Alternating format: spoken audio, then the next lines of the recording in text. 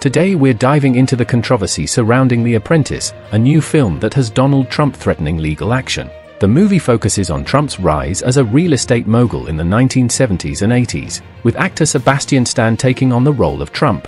The film highlights Trump's mentor, Roy Cohn, played by Jeremy Strong from Succession, and sheds light on the values instilled in Trump, like never admitting defeat. With the former president calling the movies fake and classless, it's no surprise he's looking to sue the producers. But that's not the whole story. The Apprentice has had a rocky road, struggling to find a distributor due to Trump's legal threats.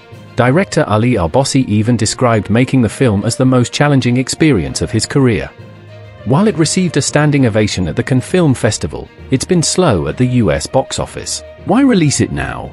Al-Bossi says he wanted the movie out before the US election on November 5th to make it part of the political conversation.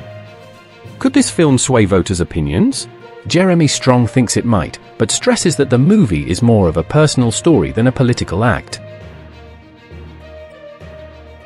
Don't forget to like, share, and subscribe for more updates. Hit the bell icon to stay notified of our latest videos.